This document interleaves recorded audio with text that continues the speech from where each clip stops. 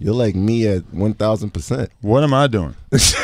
You're like living life the way I mean, I live life kind of similar. Bro, I feel boring. I got a girlfriend. I'm holding it down. I'm not on any crazy shit. What are you talking about? Bro, you be having like threesomes like it's fucking Christmas every week. I mean, yo, but that's not like as wild as you might think it is, because in reality, whoops. Now I understand where that noise was coming from. Oh, my bad. Wow. Yo, the story just sabotaged me. My girl, like, she puts those in the fucking calendar and shit, so it's not necessarily like all that crazy. It's like I gotta meet up and like serve dick on schedule. Like, it's not like I'm just like showing up and getting all passionate, you know, getting drunk, eating ass and shit. I'm like here to do a job, and I get that job done, and I'm proud to say. Yo, I love you, man. You know, I didn't even believe in God until you came into play. For man. real, Yeah, I still don't believe in God. You might need to give me some tips. Convert me, man. And all this came from, like, I mean, where the hell did you come from, man? Like, when did this all start, man? Like, well, the year was 2003, and I hit Canal Street, and I copped a Whoo Kid mixtape, and I've been bad ever since. That was a big one. You guys were the kings of fucking copyright infringement back in the day, man. That's crazy. Fuck yeah, Adam. I didn't give, but there was no rules back then. The red tape was beautiful. It was the golden years. You never got a Fed case either. You're right. I never got raided or nothing. There you go. But you know who really caught up to it? Jimmy Iovine. He's the one that caught up to it. Right. And then he created the cease and desist laws. The structured music world that we're in now, where everybody's just caking off Spotify and shit. Where I leaked the Eminem song, so then blame me. That really started it. Once I leaked the Eminem song, all the laws came into play. That's what did it? Yeah, that's what did it. That's like Bieber overdosing on activists. That's why they had to take it off the shelves. It's just finally, it just got too on blast. Wow, that's crazy. Shout out to Eminem. You know it's his birthday weekend that you're on right now, too. Bro, can I tell you a little bit about Eminem? Go ahead. I dressed up as him last Halloween, so I had a makeup artist come to my house and cover my tattoos and shit. It took like 2 hours, and then we like drew on his tattoos, and I had a wife beater, and I dyed my hair blonde, and basically just went hard as fuck to try to look like him. And then I sent Paul a picture of it. What? Like, basically trying to like use that as a way of saying like, yo, look at what an Eminem fan I am. Look at this crazy ass Halloween costume I did. Because I interviewed Exhibit dressed like that too, which was hella funny. Oh, wow. Because it really, like, if you just looked at it real quick, you think it's just Exhibit and Eminem on a podcast together. What's the difference between me and you? Back in the day, bro. But then the thing is that Paul didn't see the DM or respond for like 2 weeks. Oh. And then he responds and he goes, that's cool. Kind of weird.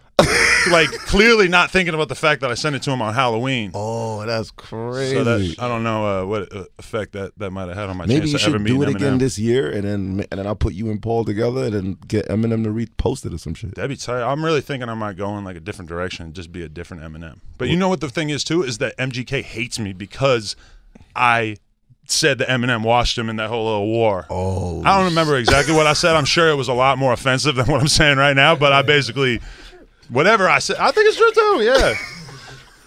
I mean, I don't know what that guy's on, bro. He did. And that's not even disrespect to MGK, because I mean, that's what Eminem does. He just washes people. So, I mean, you're not as good as him, so of course you got washed. But I mean, he kind of washed himself when he got those bricks tattooed on his stomach with the anarchy sign. Like, that kind of like, once you do that, it's kind of like, what is the world going to throw at you that you haven't already done to yourself? You know? Shit, Yo, I love Adam, man. How are you still alive, man? I can't believe I'm still alive. All the shit I be seeing up here. Bro, I just been walking around, hanging out, smoking weed in Central Park all day and shit. Like, we just been chilling today. I ain't worried about nothing. You don't have death threats and shit like that? Nah, to be real, like, I feel like a lot of people, like academics and Vlad, they got to move around different because a lot of people know him for shit that people don't like. But I feel like with me, whenever I never meet people that ever, like, get mad or disrespectful or nothing. Who you with right now? I see you got a shooter with you. Like, who's that with the Kango Well, hat? this is Dave. Yeah. Black Dave from Uptown. He's a fucking skateboarder, rapper, etc. And he's so he's not a shooter. No. Yes, sir. He got a big bag, but I don't think there's a gun in it. No. But a bunch of Fronto. And then this is my homie Tony, who films all that shit. He's like a pro BMX rider as well. And then that's fire. Jason is kind of our brand manager. Just an ill Filipino turn up party boy. Always trying to make everybody take shots. He got a gun tattoo on the side of his head. Your background is BMX. Did you ever think you'd be doing all this shit today? Nah, because that's like I spent my whole like upbringing just basically like being obsessed with music, rap in particular, and then riding bikes. But I never really like thought there would be an entry point for me to be able to like create content or really get involved on the industry side of things with hip hop. And then it just kind of like fell in place all of a sudden when I was like 30, 31. Just because I had one homie, Xavier Wolf, who's like a underground sort of legend, SoundCloud guy from Memphis, and I did his first interview, and people just tweaked out and loved it so much, and then all of a sudden I had other rappers hit me up, and it just sort of, I kind of was just like covering the SoundCloud scene, and then sort of took that momentum and following and started using that to be able to get an interview with Master P or Spider Loke. Or whoever, you know. I didn't ask him about you. Oh yeah. Shout out all the Lokes. Yeah. So I think only Adam 22. Dead Lokes. The first time I ever saw like black strippers like hanging out with like an interviewer ever. This is my You're first acting time. like this is my doing. You brought these girls. No, You brought them. they heard you. No, I didn't. You brought them. Stop My girls lying. gonna be mad confused. Oh, Daniel, you brought him. Nah, Adam bought them. Bro, like I'll take the blame. that would be so lit if I was prancing around the city with a bunch of cool strippers with me. But I mean, I didn't think that far ahead. It is possible, isn't it? Yeah, I should have told my girl though. She's like the slut wrangler, man. She loops them all in. Not that y'all are sluts. Oh shit. Oh shit. So is black booty like? I mean, that's a big black booty like for some random interview though. I can handle it. We love all booty. Yeah. All booty. Yeah, BMX dudes be fucking fat asses like that. I thought y'all just like white chicks. Some of them, probably just me. Skaters. Oh. My girl got more cake than that. Yeah, that shit sound like two like. Yo, check it out. Check out the gram. God damn, I think she farting. I think she farting. That's that can't all be clap. That's a fart, bro. The No Jumper name, did that come from Gucci Man? Like, is that from the line? Because we just made like a list of like 100 different like hard lyrics. And we just were going through it, just trying to, because I was just thinking about like, there's a lot of blogs from back in the day, like Up North Trips. I always like that blog name and shit. Just a random song name that just sounds cool.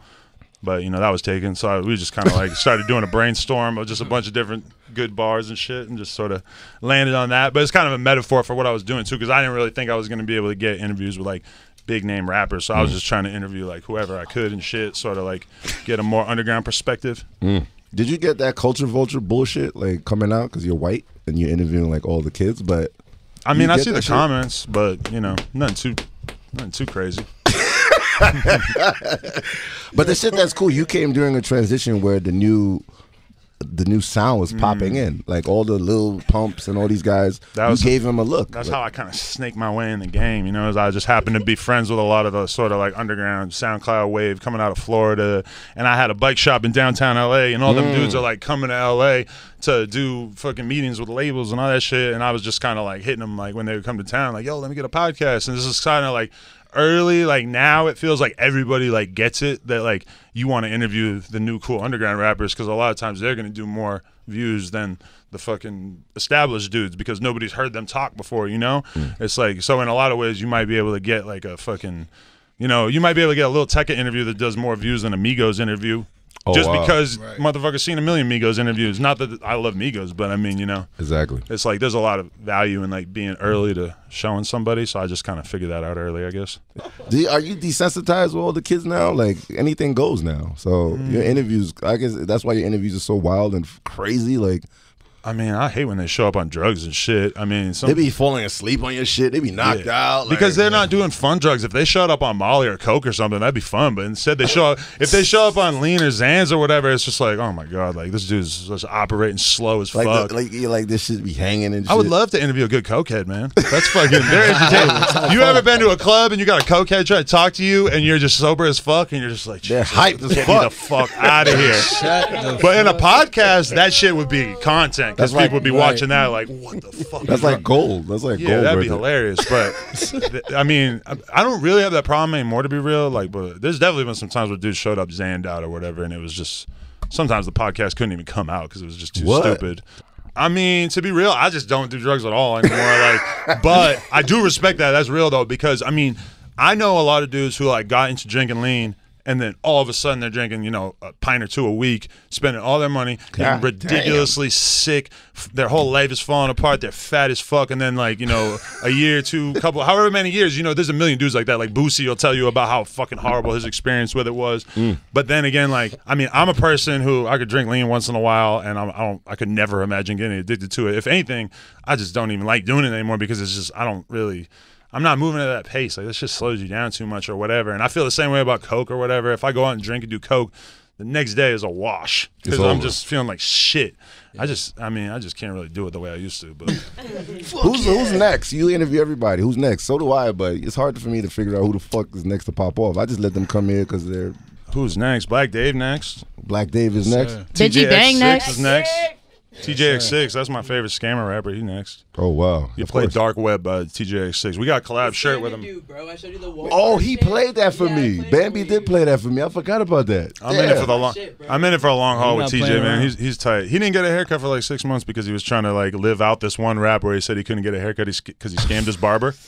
he didn't get a haircut for mad long. It's so real. I thought that was brilliant. Is Ugly God the weirdest motherfucker ever? No, who's the weirdest? Ugly God shames me for eating ass and shit. That ugly nigga is shamed you? I know, his face looked like he ate too much ass. I don't know. He looks like all he does is eat ass. Lil Yachty, is he weird?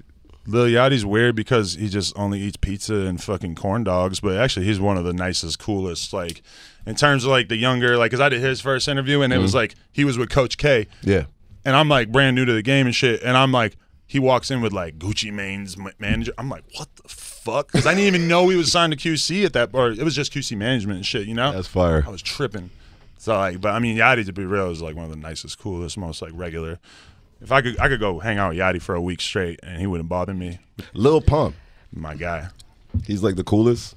Yeah, he's just the funniest fucking kid in the world, yeah. Does he laugh like for no reason? Like I heard he be laughing like for no fucking reason. Pump is hilarious, bro. I feel like I'm one person that whenever I see Pump, I just start saying shit that I don't even think is that funny, and he just thinks it's funny as fuck because he just like he's just so amused.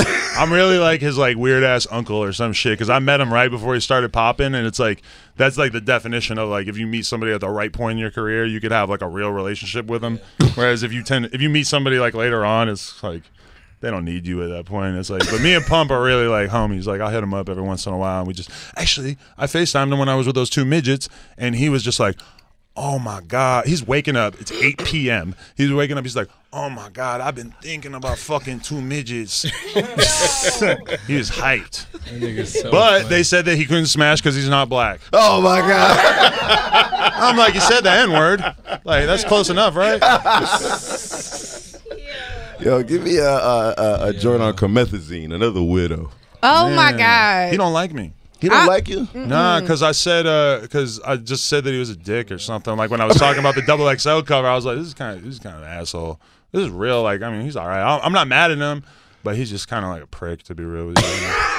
But I'm not even like, we could be cool. It's just like, he tried to call me on the phone to argue about the fact that I said he was an asshole in this podcast. And I'm like, bro, I'm not trying to have a phone call, a conversation just because I said it. That's not offensive enough for you to be mad. He's a titty bopper. Like, he really popped in my DM after I did a video with him, and he was like 17. Like, really? Really? You talked him off?